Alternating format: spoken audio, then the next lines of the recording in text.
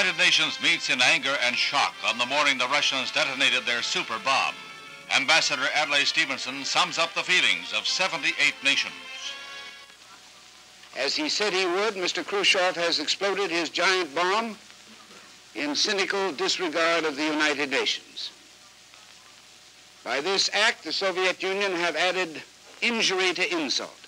They broke the moratorium on nuclear weapons testing. They have raised atmospheric pollution to new heights. They have started a new race for more deadly weapons. They have spurned the humanitarian appeal of the United Nations and of all peace-loving peoples. They have advanced no solid justification for exploding this monstrous and unnecessary weapon. They have been wholly unmoved by the dangers of radioactive fallout to the human race. The United States delegation deeply deplores this contempt for world opinion.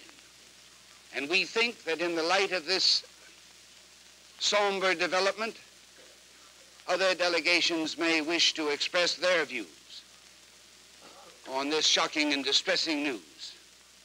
For today, Mr. Chairman, the world has taken a great leap backward toward anarchy and disaster. Thank you, Mr. Chairman.